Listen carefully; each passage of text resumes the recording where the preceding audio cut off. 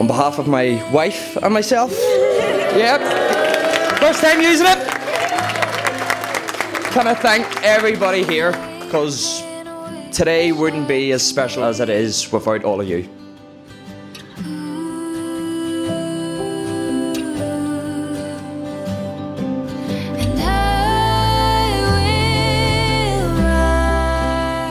Three different houses, you've changed country, put up with 2 different dogs, and me being the biggest child.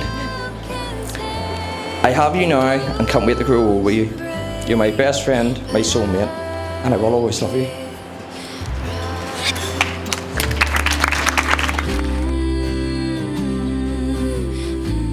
Daniel, do you take Jessica as your wife, for better, for worse, for richer, for poorer, in sickness and in health, all the days of your life? I do.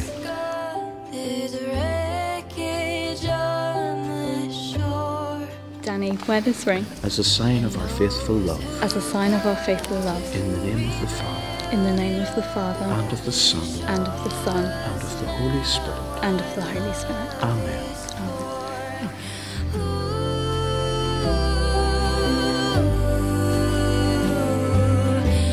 It was a privilege to walk you down the altar.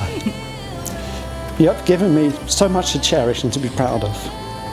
I raise a toast to the past for all that you have learned, and to the present for all that you share, and to the future for all that you have to look forward to together, and hope that the only future problems you have will be little ones.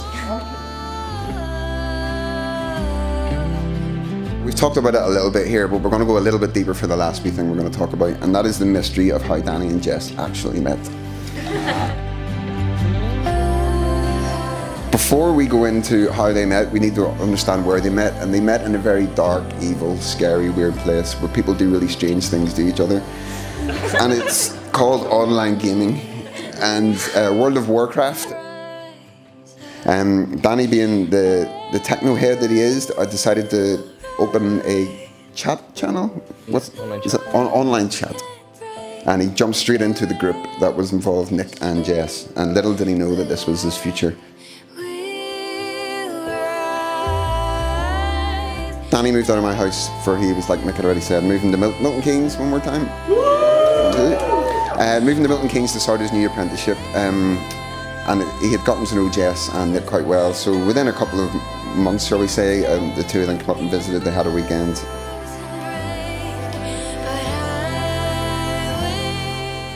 Jess decided to return a couple of weeks later solo, and something must have happened that weekend, because I think within the next couple of weeks Nick actually got a text saying, "Can I date your sister?"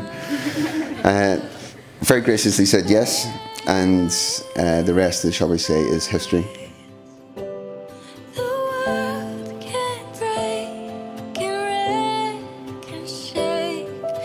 I'm very proud to be here today, to be able to stand beside you and say, mate, it's your turn. It's your turn for the next big chapter in life. It's your turn for the future and for the adventure, and I know that both of you together are going to run with it, and you're going to be so happy together. Tony and Nick, please don't think today like you're giving away a daughter or a sister. I would like you to look at it today that you're being adopted by the Barretts.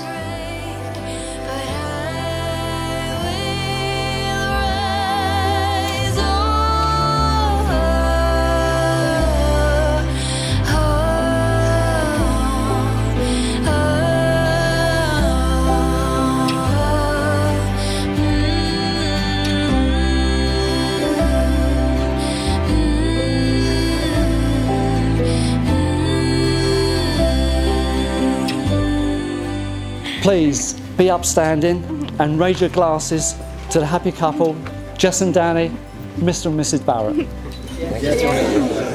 Cheers.